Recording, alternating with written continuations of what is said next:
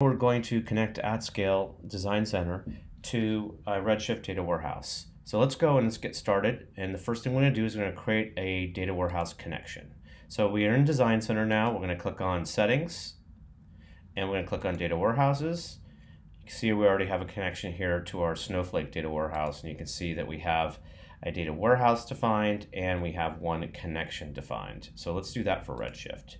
So we're going to click on the Create Data Warehouses, and we're going to select Redshift as our data warehouse. So that's going to bring up the dialog. So this is going to be information, this dialogues are going to be specific to each type of data warehouse you want to connect. So today we're going to talk to Redshift, so I'm going to call it Redshift Data Warehouse. This is a name that you want to, that's going to be referenced throughout AtScale Design Center application. So you're going to want it to be something that is that's representative. So if you have multiple data warehouses that you want to connect AtScale to, you want to make sure that that's identifiable and it's unique. Today I only have one, so we're going to keep it simple. The database is the database where AtScale's first going to look. That's a default database in Redshift. You'll find that on your console, and then also an aggregate schema. This is important because this is where AtScale is going to store its aggregate tables to improve performance. So you want to make sure that this schema already exists in your database and your data warehouse in Redshift, and that you can read and write from it for whatever credentials you're going to use here. We can also create an S3 bucket. Why would I want to create an S3 bucket reference here? This is to, if you want to load samples from AtScale, this is where we'll actually store the temporary files. So I should create this today because I am going to load temporary files. I don't want to type in my access key here in this demo, so I'm just going to disable that for now. And I'll show you what that looks like later. So now you see there's no data connections defined. Well, we have to do one more step here, which is define connections. So why is it in a separate area? Well, what AtScale allows you to create multiple connection types. So for example, you may want to create a separate resource for those who are querying versus the engine creating aggregates. Because you may want to have more resources when we're creating and managing aggregates than we are when we're actually querying those aggregates. So AtScale allows you to create separate connections, which is really powerful and flexible, and allows you to really tune your resources. I'm going to go ahead and just choose Redshift today. I'm going to put in my host. That string right there comes from your Redshift, Amazon Redshift console. So that's where you can get that. I'm going to choose a username and password today.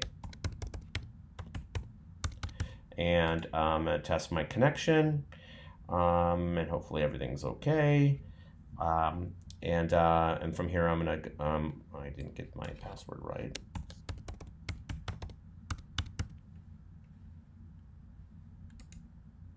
So there we go. Got my password right. You should get a green connection successful. That's where you know you're on the right track. And so once I've done that now, what you're going to see here is that what AtScale will do is that this it's going to say pull up, and that's when I know everything is good to go. There we go. So it's now talked to the Redshift warehouse, and we're ready to start modeling now. So one of the things you can do, of course, is if you come back to our home screen by clicking on this AtScale icon, you can see that there's a number of different things we could do. We can create a model from scratch. We can even import models from some BI tools like Tableau and SSAS, or we can import existing project XML. So if somebody else has created an AtScale project, you can do that. And we also have this nifty thing to import samples. So let me show you how that works. So here's our sample wizard, and basically we're going to upload a bundle from a sample bundle. The sample bundle for AtScale includes the raw data that we'll import, in this case, into your Redshift data warehouse, as well as the model project itself. So you kind of have an all-in-one project, the data and the model that can get you started and see it's a good representative project. You notice that there's a link up here. So if I click on that link, it's going to load a page here, and you can see I can download these sample applications, and they also have some drivers for your clients. So I'm going to download my Sales Insights application. That's going to download a zip file or a bundle, again, that has that data as well as your project. So if I click back to that screen now I could choose, there's my Redshift Data Warehouse that we just created. I can choose a schema. For example, I'm going to choose my AtScale schema. And then here's that destination directory. This is where your S3 bucket would go. So if I created that S3 bucket, this is where I would reference the directory for S3. Now I didn't create that because I didn't want to show you all my credentials. What I also, the last step of this really is just to reference in your downloads folder that zip. So once I go ahead and fill in that directory, it's going to light up this next button, and I'm going to be able to choose all the defaults. And then what AtScale is going to do is it's going to load that sample data, and it's going to take you, when it's all done, it's going to take you right to our Design Center canvas. Now, rather than wait for that to load, I'm going to choose a different option here, and I'm going to directly upload my project XML for that project, because I've already loaded the data in Redshift, so I don't need to load it again. So I'm going to go ahead and choose that, and at this point, that's the same end result, is that you get your project called Internet Sales Cube.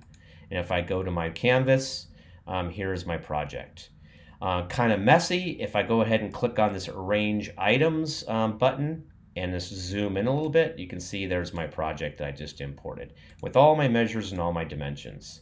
Now, if I want to see how this is done, you can see the relationships here. You can see I have some great dimensions to look at, like my customer dimension.